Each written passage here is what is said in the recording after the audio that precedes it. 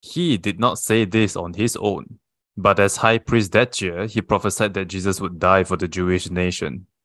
That high priest prophesied because he is high priest that year. He is a wicked high priest because he wanted Jesus Christ to die.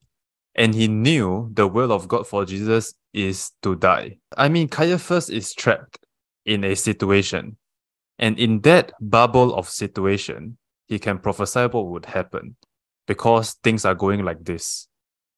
But the real will outside of this bubble of situation is the real servant of God. So you can prophesy in that situation, but that does not mean that you are right before God.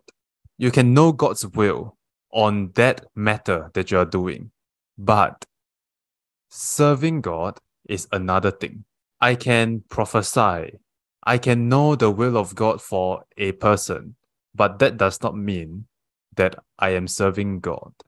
Yesterday after the service, I told my wife, I said, comparing prophetic service where prophesy to 100 people in a day is not better than yesterday's sermon-based service. Because I can work for God, I can know God's will, but serving God is the ultimate thing. I can prophesy your name, I can prophesy your age, I can prophesy your sickness and heal them and cast out your problems. But serving God is the ultimate thing. Amen. Do not seek God in what is only available to you, but also seek God in what is not available to you. If you're only seeking God in what is available to you, such as your surroundings or the things at your own church, you can only grow half. But if you also seek God in the things that is not available to you, then you'll be like what Hebrews chapter 3 verse 5 says. It says that Moses was faithful in all of God's house. A shy person cannot be used by God. Shyness traps the person himself. Be bold and courageous.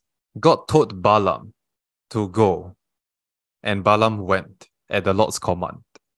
But as he went, he held greed of money in his heart because he knew that Balak, the king of Moab, will give him a lot of money when he go. So God warned Balaam 2 times using his donkey.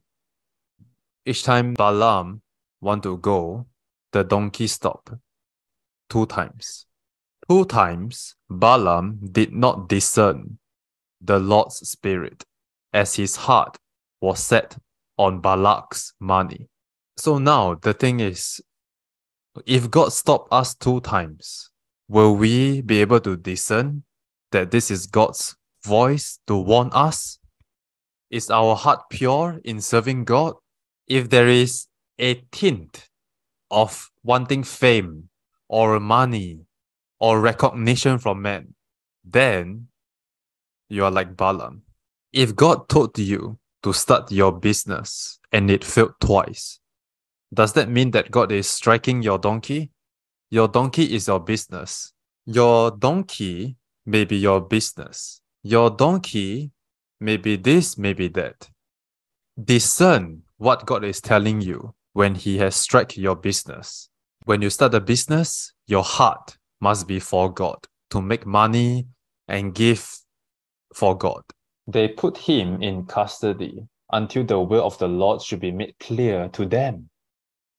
Never move until God makes his will clear to you. This is why Prophet John never puts himself in a situation whereby he has to make that decision instantly. I don't put myself in such situations. When something comes upon me, I will put that thing on hold first until the will of the Lord comes upon me to do it. What is sin is this, that whatever hinders our walk with God, that is sin. If you do not believe God or is disobedient to God, that hedge of protection will not work for you. But being deceived is also another thing that can be at work to make your hedge of protection fall.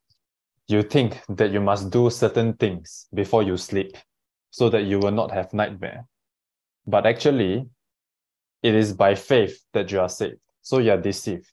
We do not need to do a certain ritual for us before we sleep so that we will not have nightmare.